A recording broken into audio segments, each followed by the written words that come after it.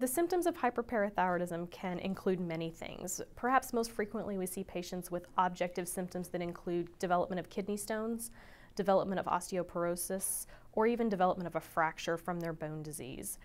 On the other hand, we see a lot of patients that come in with very subjective complaints, and those can include anything and everything. I've seen patients most frequently that complain of fatigue, memory loss, difficulty concentrating.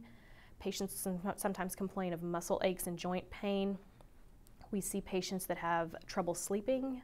We see patients that develop abdominal symptoms that include everything from nausea and reflux all the way to abdominal pain and constipation.